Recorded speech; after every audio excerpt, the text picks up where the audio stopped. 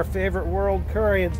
There it is, happy hour. So every day, 3 to 6, including Sunday, World Curry has happy hour. This is the place where you can actually eat with the Phall King. So this guy supposedly comes in just about every week, eats the hot ghost peppers, and can finish it. All right, we're at our favorite World Curry. Hey man, explain, this is the owner's son, by the way. What is finish the Phall? Like, here's the Phall King.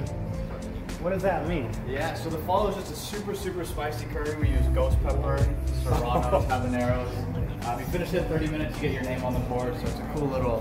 What happens after, like the next day, digestion-wise? Is that hard?